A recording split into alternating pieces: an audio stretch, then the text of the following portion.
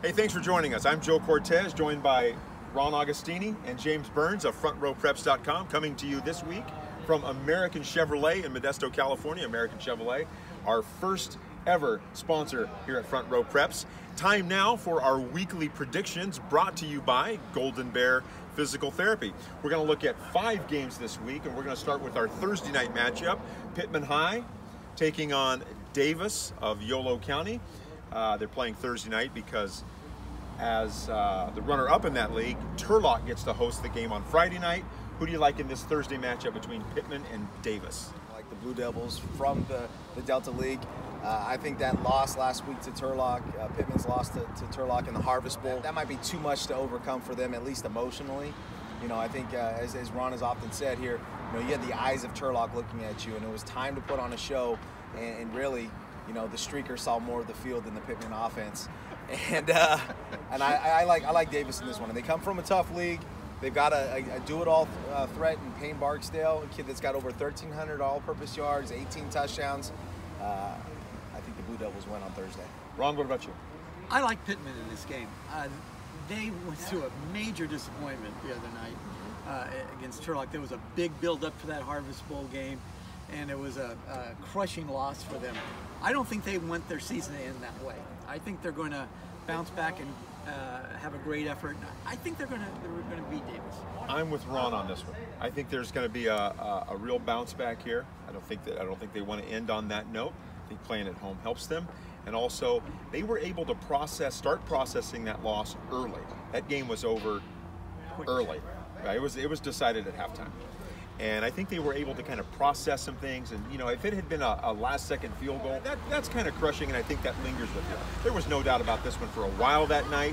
I think they will be able to kind of purge it from their system, and they'll beat the Blue Devils this week. You know, I would be with you if they had Denzel Steckler, the wide receiver. I think a talent like that where you can stretch the defense, take some of the pressure off Peyton Bass, take some of the pressure off Jacob Partita, and let that run game develop.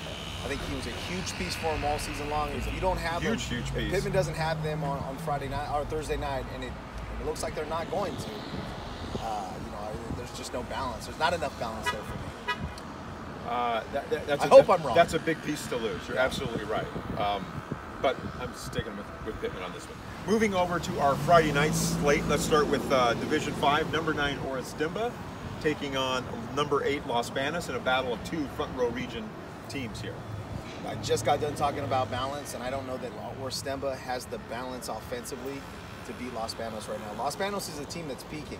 They've won 6 of 7. Really hot right now. They have that balance that we're looking for. Dasani Tate can stretch the field. He's got targets out wide, and then you've got the running back in Justin Inca Parra, who has rushed for maybe 500 yards in the last few weeks, all told. And I'm going to go with the Red Hot Tigers in this one. Ron. Yeah, Horace Dimba slipped a little bit after their really tough loss to Ripon Christian.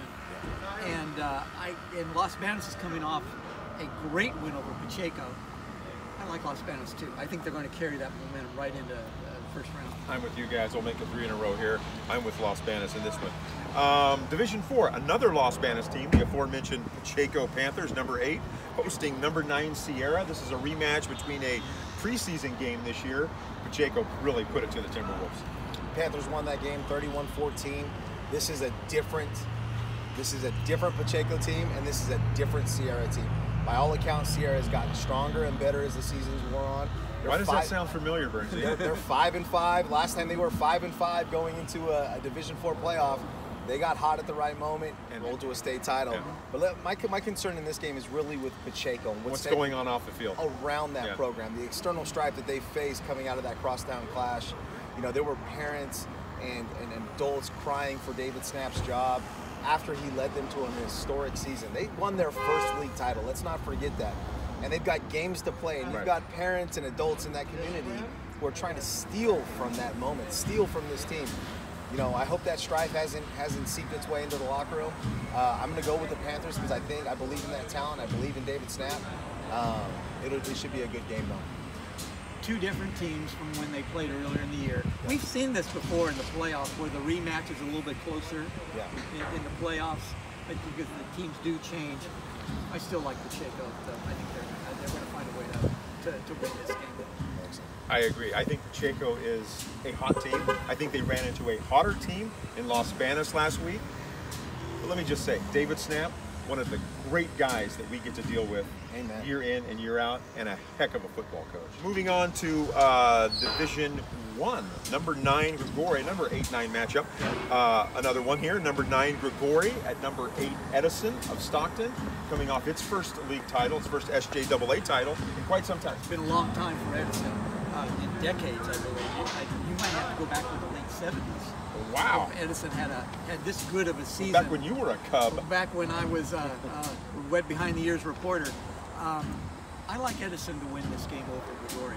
I think they're going to do it. I'm going to go with the road team in this one. I like the Jaguars to pick up their first ever road playoff win. I think that they're doing a big game. You know, we were looking for they had won 4 straight games earlier in the season. We thought they might be a player in the CCAL, and then they hit a rough patch. I like them to figure it out this week and get it done. I agree. I'm going with the Jaguars in this one. I think they're a little more battle tested than Edison, having come through what was really a tough CCAL. And speaking of the CCAL champions, first ever CCAL champions, number 6 Turlock plays host to number 11 Cosumnes Oaks at Joe Debley Stadium on Friday night. Burnsy. I like the Bulldogs to get past the first round for the second time in 3 years. That performance that they put on last week defensively against Pittman, a 9-0 team, was probably the best that we've seen all season long. I mean, we've had some really good defensive performances, some stout defenses in our region, but that performance, that 4-quarter performance against Pittman was absolutely impressive. I like them to get it done. I like Turlock too. They've had some success in the first round recently, and I think the home team will win this time. I like Turlock as well. You know why I like Turlock? Because Joe Debley Stadium is about 6 blocks from my front door. It's an easy assignment for me. Very convenient. I like it. But you know what? The wild card here is Jonah Kosakiewicz, the Polish Eagle. The quarterback there rolled his ankle late in the Harvest Bowl victory against Pittman.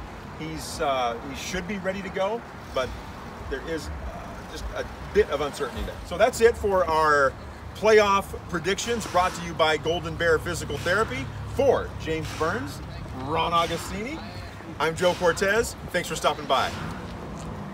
Thank you. Thanks, man. Thank you. Appreciate that.